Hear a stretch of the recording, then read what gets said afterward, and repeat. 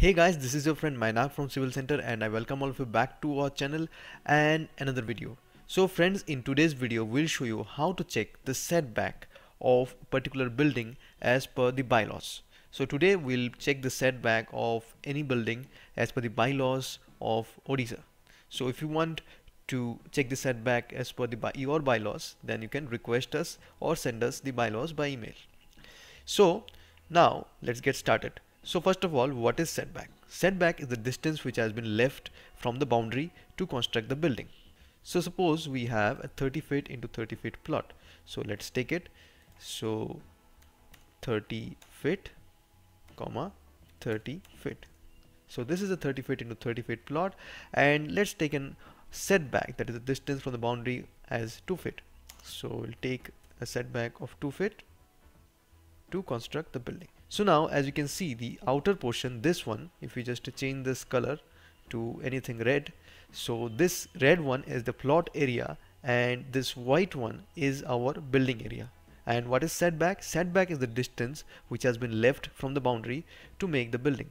Let's say the setback from the left side is your 2 feet, setback from the rear side, if it is the front, if it is the rear back side, so it is 2 feet, and setback from the front side is your 2 feet, and setback from the right side is also your 2 feet.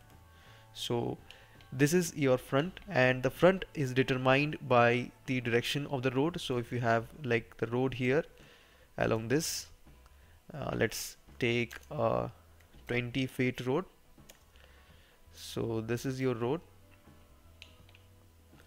This is your front side with a setback of 2 feet, rear setback, that is the back setback of 2 feet, left setback of 2 feet, right setback of 2 feet. But you know how to determine how much we need to provide setback as per the bylaws. So we'll see that with the help of an example. So let us just check out our Odisha gadget or the bylaws of Odisha, and we will first check about what is written in the about the setbacks. So in page 46 you can have that. So here it is written minimum setbacks for non-high-rise buildings. The setback table has been given, and in page 49 you can find the minimum setbacks for high-rise buildings. So these are the two types of setbacks which has been given. So now you need to understand what is high-rise and what is low-rise. So the definitions are different as per different gadgets. So if you go to just page number 8, and then you can find the definition of the high-rise building. So high-rise building means a building whose height is 15 meters or more, measured from the average level of the central line, the street on which the site abuts. So the building height, if it is more than 15 meters and or more, then it is high-rise building. So we'll go back to this page number 46 to check it out. Plot size has been given, and the front setback has been given, and it depending on the plot size, the setback has to be given. So let's take a plan. We'll take this plan which we had made earlier. This is 30 feet into 30 feet, so it's basically 900 square feet, and it has a 20 feet wide road in the front. So let's check what should be its setback. So since it's in meters or square meters, so we need to convert 900 square feet into square meter. For that you can simply convert 900 divided by 3.28, enter, divided by 3.28. So 900 divided by 3.28 square, it's 83.655.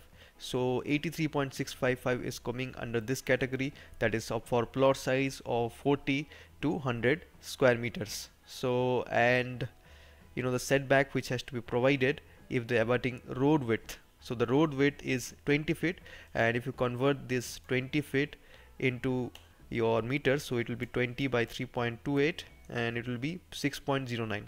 So 6.09 comes less than 9 meters, that is the road width. So we'll have to provide a front setback of 1 meters, and we don't need to look at this because this is for higher road widths.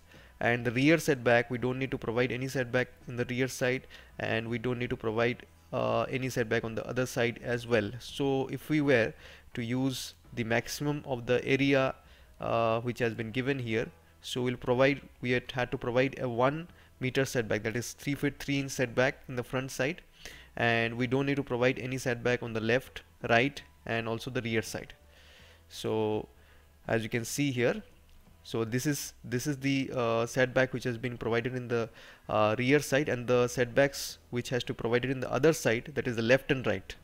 So the other side basically means the left and right. So if we go for higher plot widths, and you can find the setback also, increases. The higher the plot width, the setback also increases. So like that we can check the setbacks of your non-high-rise building, that is building up to 15 meter, less than 15 meter, and also we can check the setbacks of our high-rise building. So for the high-rise building, the height of the building is also important, because the exterior space to be left on all sides is determined according to that. So depending on the height, suppose if it is 16 meter, then we have to take exterior open spaces on all sides, front, rear, and also the left and right, 6 meters. So like that we take our setbacks. So friends, hope that you found this video useful, and if you want more such videos you can comment, and if you want to make a video on your state bylaws, you can also send them by our mail to team@civilcenter.in. So that's all for today. Bye bye.